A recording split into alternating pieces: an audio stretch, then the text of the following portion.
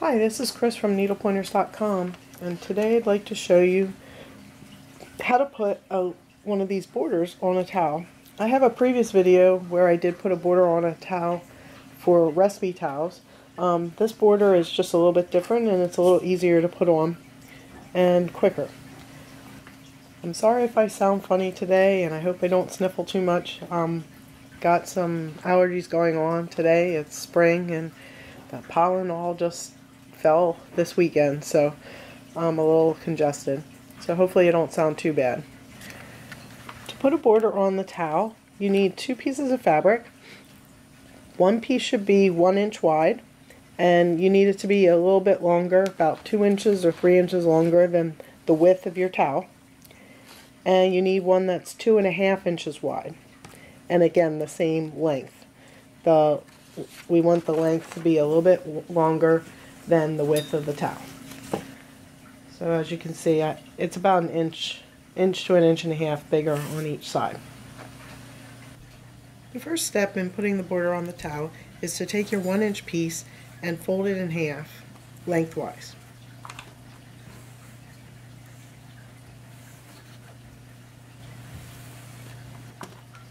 The next step is to go to the sewing machine and sew this piece onto the 2.5 inch piece.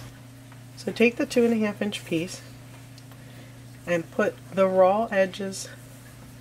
We want raw edges together, so my folded edge is inwards, and I'm putting the raw edges together and lining it up, and I will sew a 1/4 inch seam.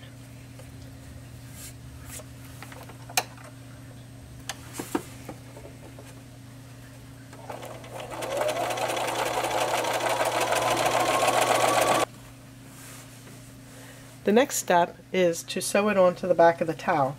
This is the back. I got the back of the towel, and I'm going to put it right side down. So it's wrong side of the towel to the right side of your border. And this is because we're going to, once we sew it on here, we'll wrap the border around, and so then the right side will be out properly. So remember, it's the wrong side of the towel up, and put the right side of your fabrics down.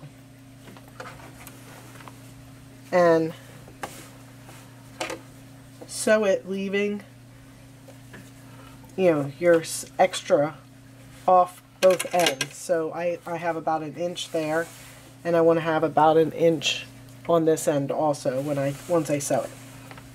And line up the edge of your fabric with the bottom of the towel, and sew a 1/4 inch seam.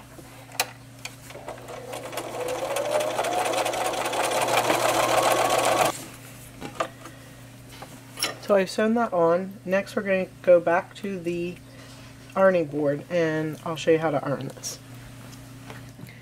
Okay, I'm still on the wrong side of the fabric and the towel, and I will fold this back and iron it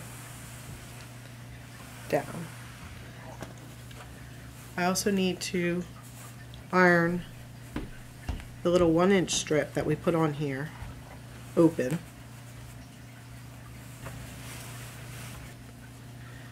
Now I've turned the towel over to the front, and I have the wrong side of the border facing up, which is correct. Okay, so the next step is to fold over the side so it's in line with the side of the towel.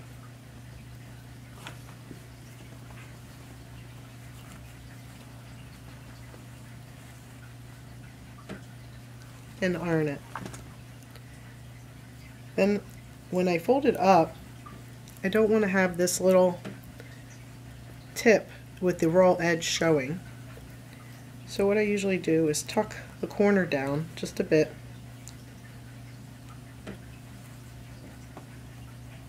like that. So it's just tucked down, and then I iron that.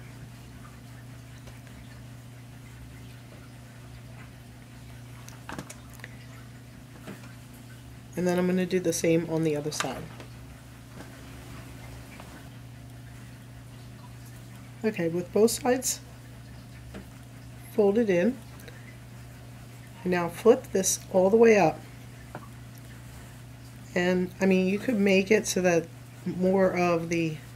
less of the border is showing, but I usually just flip up the whole border so that it's, flipped up to the edge of the towel. And you want to fold, and you want to fold your edge. It's going to be on top of the towel. It's not wrapping around the towel. And I folded that little tip down. Now you can pin this in place and iron it. The last step in putting the border on the towel is to sew the border down so that it's in the upright position. So I've pinned it in a few places where I ironed it, and I'm going to sew down. I will do stitch in the ditch. I will do stitch in the ditch and sew right along the edge here. I want to sew on the top of the pink fabric, but just right next to the yellow fabric.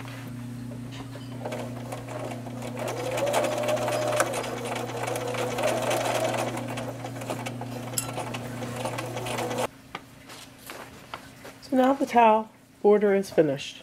As you can see, I stitched in the ditch and I have this cute border on my towel, and they're ready to be used. If you are interested in seeing more photos or to get step-by-step instructions for this project, please click the iCard or the link in the description of the video to visit our website, needlepointers.com. By visiting our website and purchasing supplies through our links, you can help us keep making more videos. If you have a blog or a website, we would appreciate it if you can put a link to our project page on needlepointers.com or on your blog or website. So share our projects with your friends and on your blog. We can put a reciprocal link to your site too. You can keep up with us by subscribing to our YouTube channel and following us on Facebook, Twitter, Pinterest, or Google+. Visit our website by clicking the iCard to find the links to follow us.